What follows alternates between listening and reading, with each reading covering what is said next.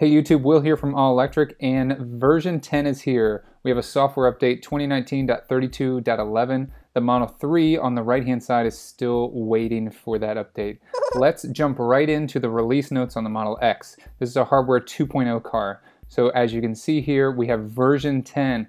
First thing right off the bat, which I thought we weren't going to get for this 2.0 car, is Smart Summon.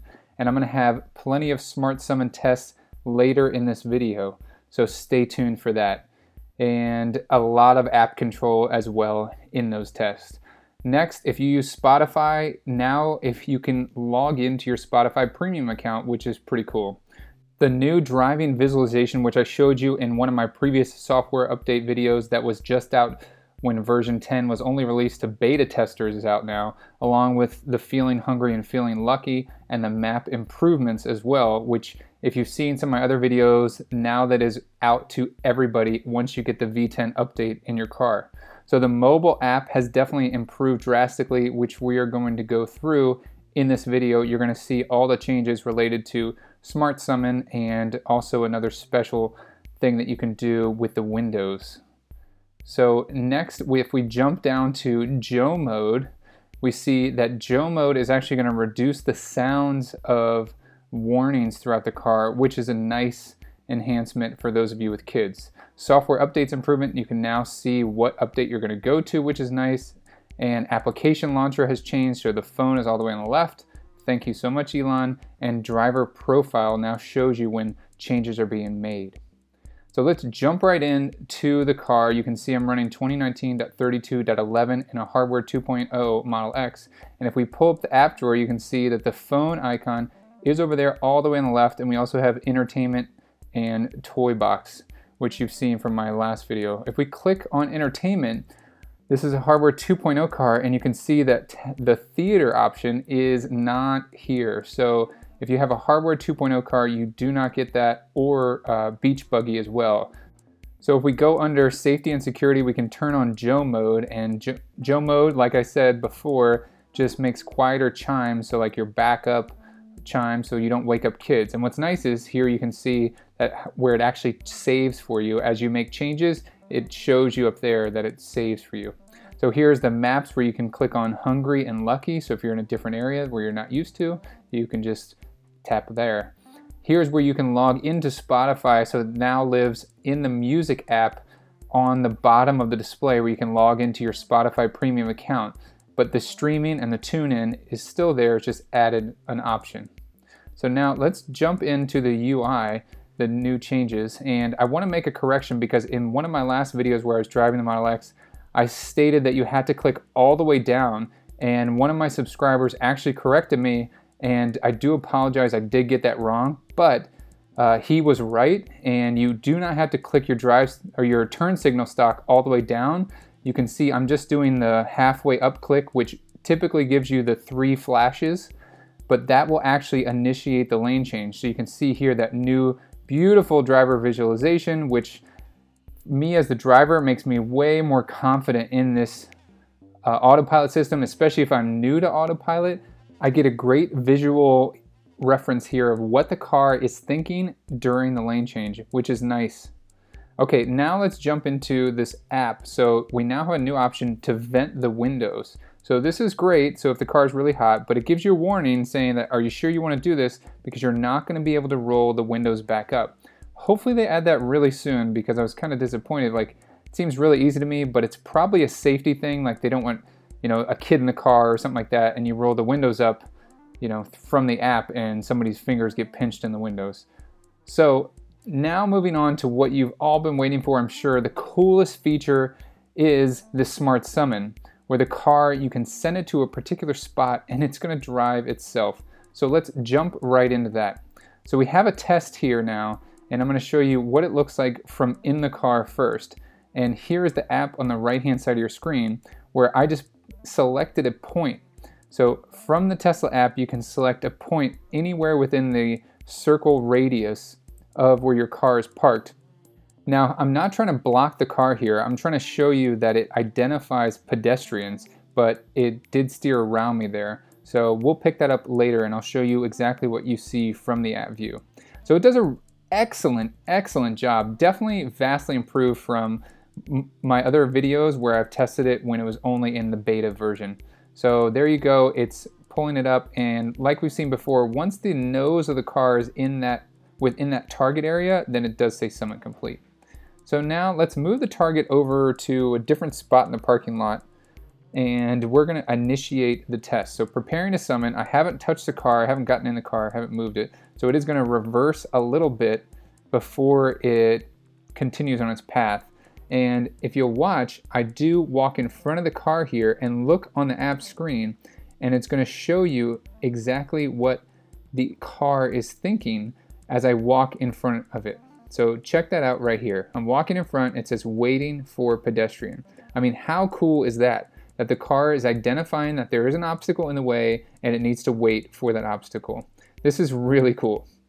So take a look at the blue line in the app. If you haven't seen Enhanced Summon, or now it's called Smart Summon, thanks Elon, the blue line on the app shows you the path of travel that the car is expecting to take. And it does a pretty good job turning in between these two concrete curbs where we have a little grassy area to get to its target area. Now, I did do this in a parking lot where there was limited people around and limited cars because I haven't used this version of software yet, and I wanted to ensure that it was going to work before I take it to, let's say, Costco on a Saturday morning. Now, you might recognize this from another one of my tests, but I'm trying to trick the Smart Summon here to go, I'll show you from the app view, into this other parking lot, which you can only enter from this one little area. So the car is going to need to make a right-hand turn here, but you can see from the blue line that the car is not thinking that way. It's not seeing this median or this grass area yet.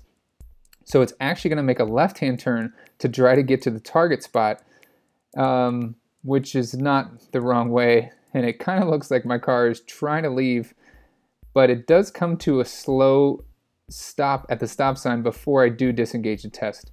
Okay, so now let's pull in, and I've done this exact same test before. If you go back to one of my beta software version tests from the Enhanced Summon, and in this exact same test on an earlier beta version of this Enhanced Summon or Smart Summon, it did fail at this right here. It got caught around this curb. So you can see from this test, it does stutter a little bit. I am standing on a curb with a tree and I'm forcing it to make a right-hand turn to get to the target spot, but it does a great job overcoming that obstacle, even though it comes to a quick halt there before it does go a couple more feet and then tell me summon is complete. So really good job, and it's able to overcome obstacles that it hasn't in previous software updates. So definitely seeing some huge improvements there. So now we're going to take it across kind of this intersection road, and it does hesitate here. I think it sees that curb, and you can see in the app it says waiting for path to clear. So it sits there for a couple seconds until it realizes, all right, maybe that's a curb and I need to go around this obstacle. So I didn't do anything to initiate that. That's just the car processing what it's seeing, and then it's going to travel around that curve and straight down to the target's point. It does stop again there, and I think it's either seeing me or it's seeing the curb that I'm standing on. So I'm not sure why it stopped there, and then it goes around this curb again. Really impressed with the visibility and how it's able to pick up all of these curbs.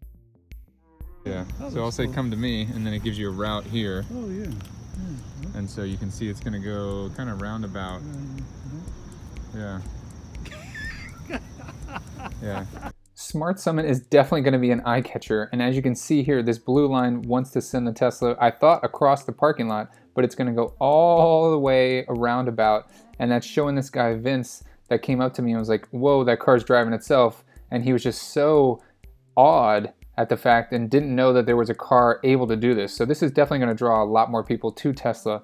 I did stop the test here because there was another car in that little lane, and I wasn't 100% sure that it was going to be able to make that right turn so close to the other car.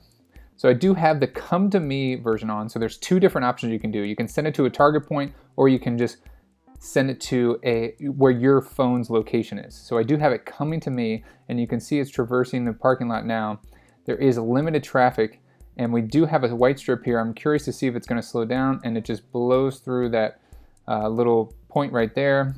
I would like to see it slow down a bit and kind of pull up parallel to this curb here. But again, it's going to improve so rapidly, just like Autopilot did. So here, when you just hold the Come to Me button down in the main part of the app, you get this beautiful rendering of what the car is seeing. You can see the path of travel going out right from the white car in the app, along with all of the curbs that the car is seeing. I mean, this is just beautiful, and this is just going to come to you, come to your phone's location, and this rendering of what the car is seeing is just really nice. Great job, Tesla. This is simple. Open the app, one click, and the car comes to you. I will be running version 10 through my normal software update tests, so if you haven't done so yet, hit that subscribe button. But before we go, I want to talk to you about Nikola Pro and their Chrome Delete Kit.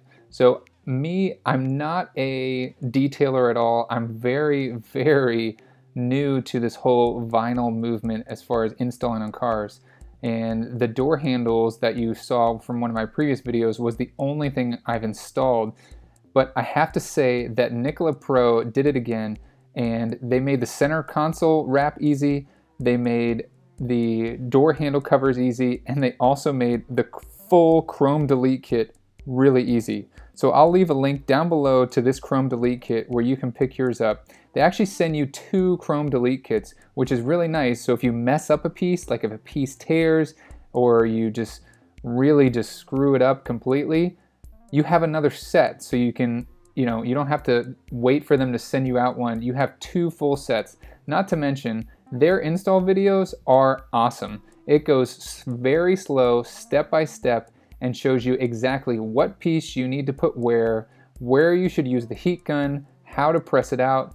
Not to mention, if you saw from that unboxing, they do include all the tools that you need. So keep in mind that it does take a while, but you can see there I have Nikola Pro's YouTube video playing while I'm installing piece by piece, just taking my time. That's the most important thing to do. But pausing their YouTube video is definitely going to leave you with phenomenal results. And me, as a very novice installer, I've never done this before, I think it turned out really fantastic. This is really high quality stuff, and not to mention they give you all the tools so that you succeed. To get this Chrome Delete Kit, click the link down below in the description, or you can head over to my Amazon shop where I have all the products that I've recommended and tested in all of my videos, not to mention the gear that I use to make these videos. Huge shout out to my all-electric tier supporters, Armana Min and Akram Atul. Thank you so much, guys. If you guys like this video, please give it a thumbs up. If you haven't done so yet, click that subscribe button, and I will see you guys in the next one.